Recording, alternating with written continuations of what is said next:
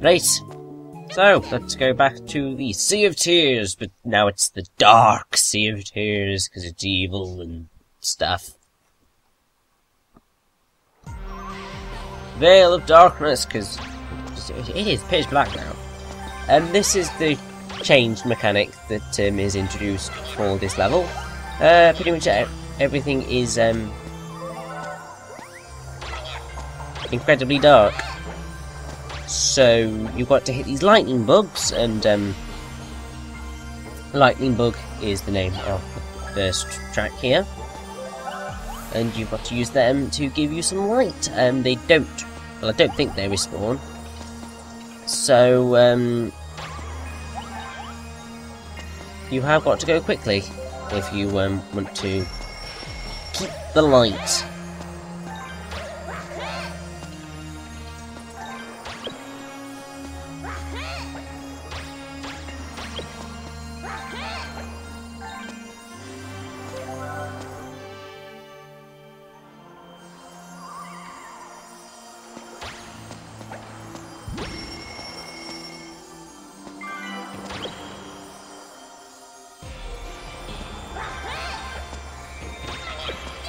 Stupid glebs!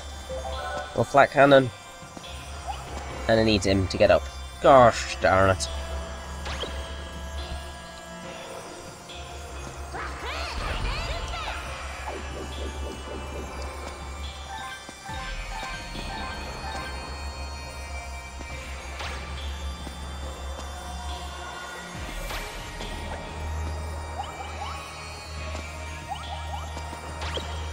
Now, I think this is a interesting moment. Well, it's not that interesting moment altogether. You've just got to time your jump, but or time your jump and your throw, I should say.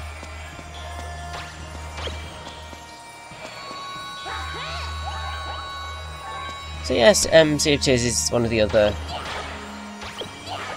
levels that you have to revisit. So we've had Volk City. We've had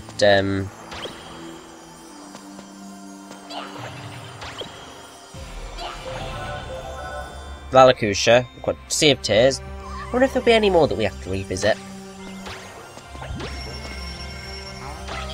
I honestly can't remember if there are.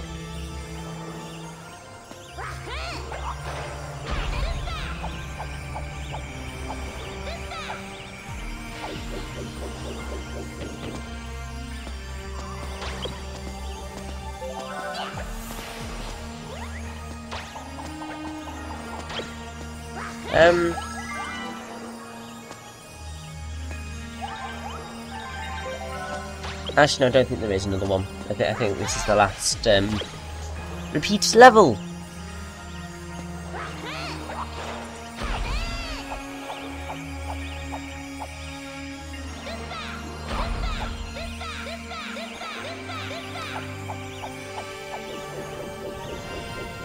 And I think now we've got into Lightning Moon. That was the stupidest move I've ever made, that one.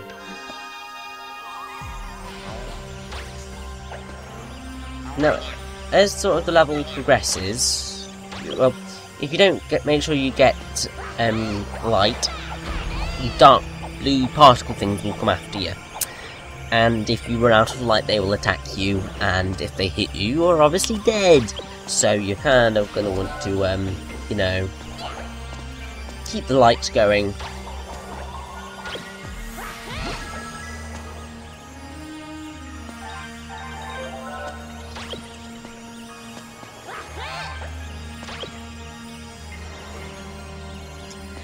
Now let's not jump into the flames. It's not the smartest idea in the world.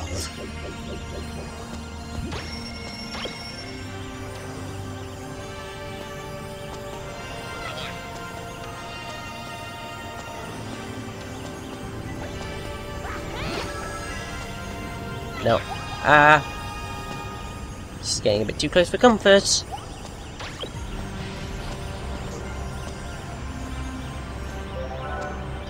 I need light. Oh, thank gosh. Got there just in time.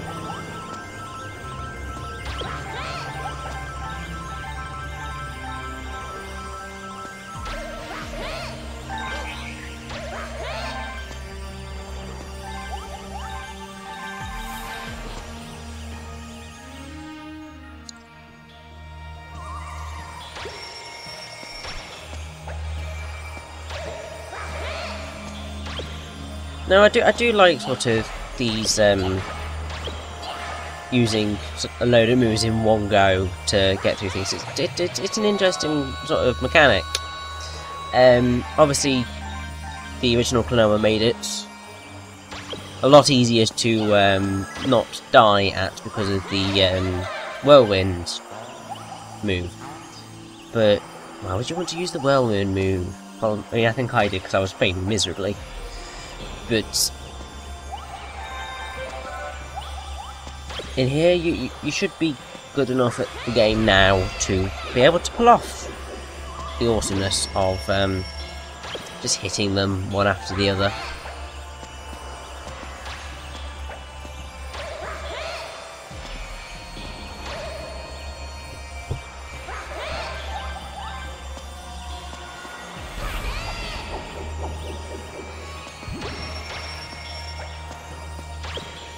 Oh, this is going to be an interesting one. Right, so yeah, you've got to use the Keton to get that last moment gold piece there. And then you've got to follow afterwards. Always fun when you have to do that, isn't it?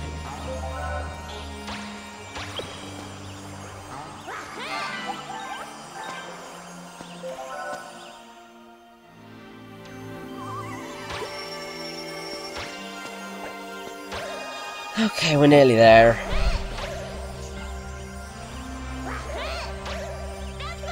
There's loads of gems that you can get in this area. I'm going to try and get most of them,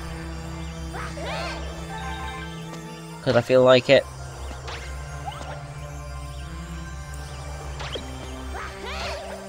Obviously, you only need to spend longer in this area if you are, you know, going after all of the gems. Obviously I'm not, so I'm being incredibly lazy. Oh, that one does respawn. Oh, I didn't know that. But I think the rest of them don't respawn, so you need to be careful with your use of the lightning bugs.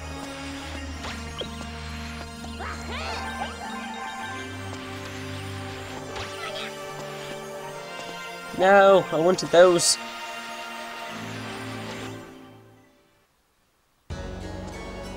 So I think here we have a new version of Mira-Mira. Well, Mira-Mira's theme.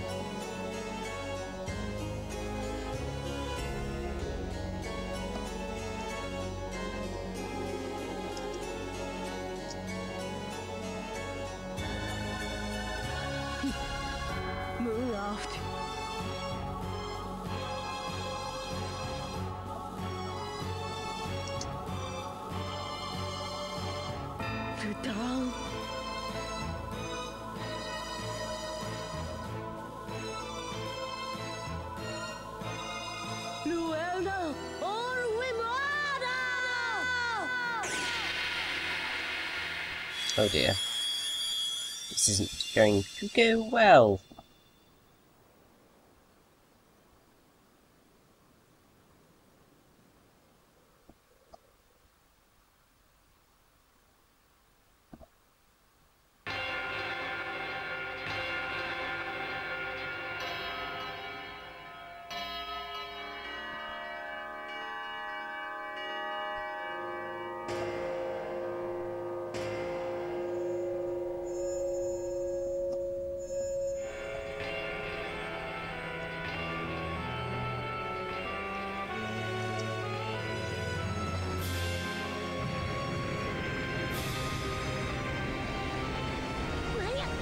Now this is Draca's called Ope.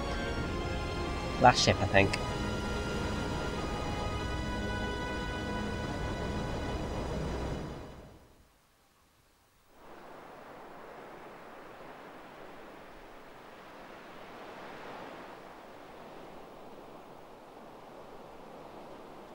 Oh no, the track that's playing now is Opala Ship, I believe. Yeah, this is Opala Ship.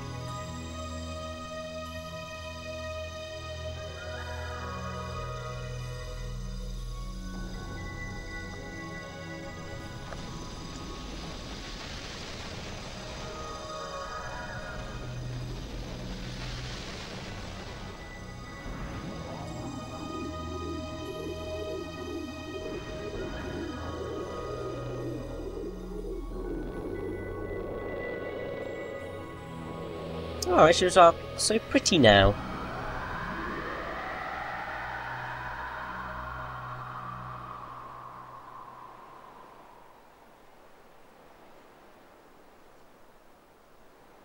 But it's still there. I'm confused. It's sort of like its spirit appeared now or something?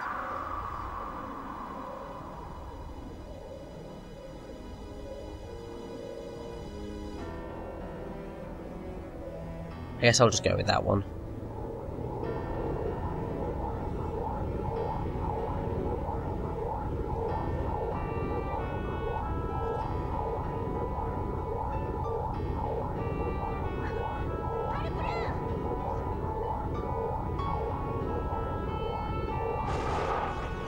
Gosh darn it, the arena! Why do you do this to me?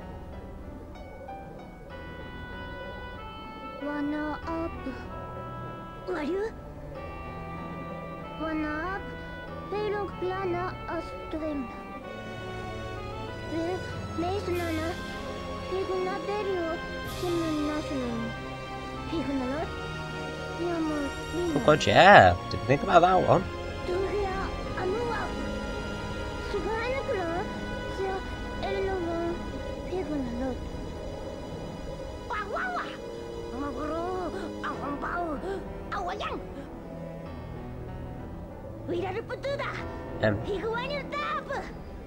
Yes, we've got to follow that arc.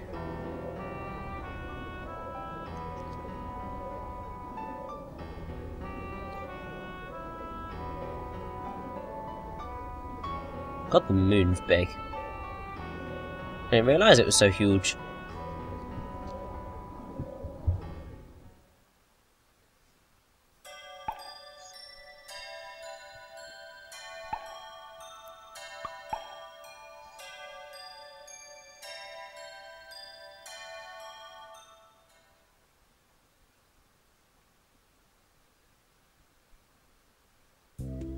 Okay, now that the Sea of Tears has kind of been drained, the map music goes from Lunatea Waltz, which I really love, to After a Convulsion.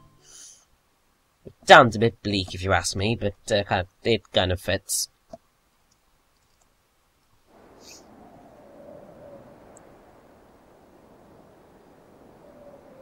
So yeah, the Sea of Tears is completely drained.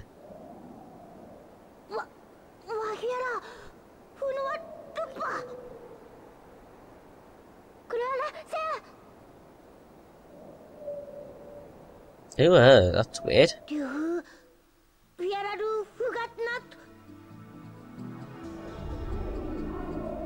We've got to go there. Quick as we can.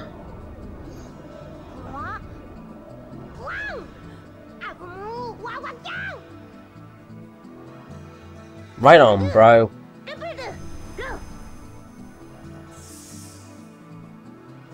And so begins our penultimate boarding level, the empty Sea of Tears beyond the sands. Now, if I recall correctly, I'm a bit of a div at the start of this.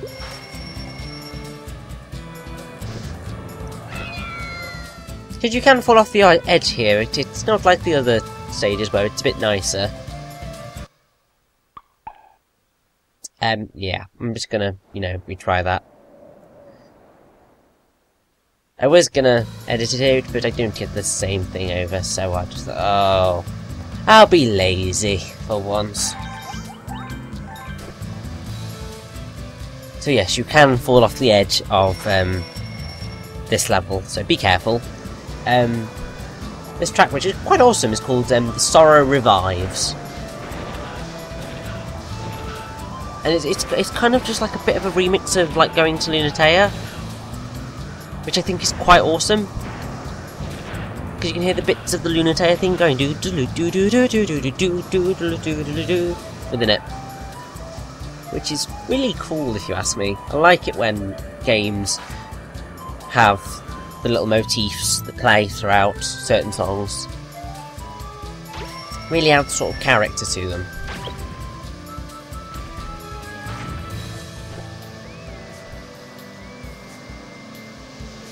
Now, if you're wondering what I'm waiting for, I'm waiting for, well, I didn't need to wait at all. I could have just wasted those flak cannons, but I wanted that moment, though. Now, I will say that these levels do get quite difficult. I mean, this one in particular is quite a challenge, and it's also quite difficult to get all the moment doll pieces because you've really got to be on the ball. Because, I mean, there's all these gaping holes in the middle of the level. And also, it's really easy to fall off, as you're about to see. You've got to be really spot on with your turning to make a move like that. And I don't get my extra life again. No! Oh well. If you want to get all the dream stones in this, good luck to you, because it's hard. I mean, look at that one. That's really evilly placed.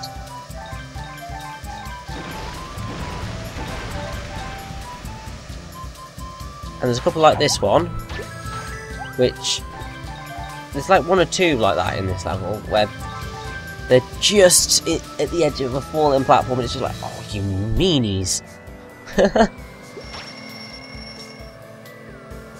This got grown incredibly quickly. We're riding on the bones of some sort of dragon-like, well, I wouldn't say dragon-like, I'd say lizard-like? Well, centipedal lizard-like creature.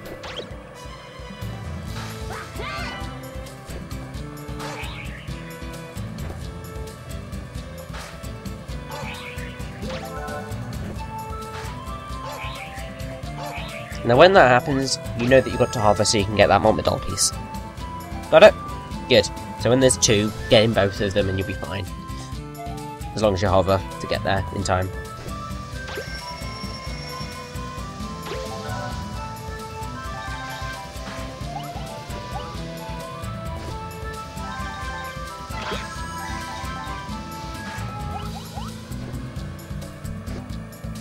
Now, I think sort of these last few levels is one of the places where Klonoa 2 really does shine. It just sort of, it shows how a kids game, this is a kids game, can get really epic and really awesome. It's just got such excellent design, I think, in some of these final stages, that it's just awesome.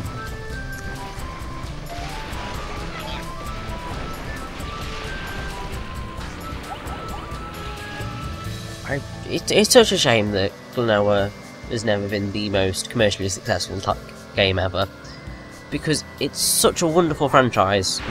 I'm sure you've been able to see here, it's brilliant. It deserves so much more recognition than it gets, and if there was ever a Klonoa 3 made, or a remake of Klonoa 2 here, I would be on that like there was no tomorrow.